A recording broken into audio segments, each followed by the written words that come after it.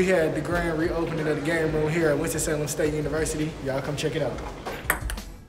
Copy 2-4. My name is Scott Moss, and I am the manager of the student centers here at WSSU. Actually, the game room was not open at all last year, so we reopened it up this semester. So at the beginning of the year, we opened it because we wanted to be able to provide students with the opportunity to be able to come and enjoy the space.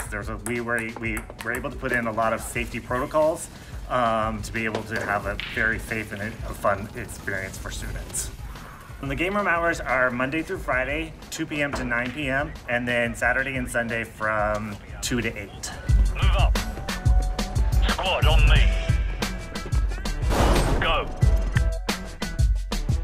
We just got done talking to Mr. Moss about the game room. Let's ask some of the students how they feel about it. So what I like about the game room, I like the atmosphere. I like how everybody's getting along, how we all having fun, just chilling. So that's what I like about it. I enjoy the Wii. I like dancing. I'd be ready to cut a rug, you know. Well, this is my first time in the game room, so I'm just ready to get to experience it, because last semester I didn't experience anything. So I'm just happy to be here. The space is for the students. We want everybody to enjoy it, so but know that people, it's open. It's here for you guys to be able to kill some of that downtime that you have and enjoy the space.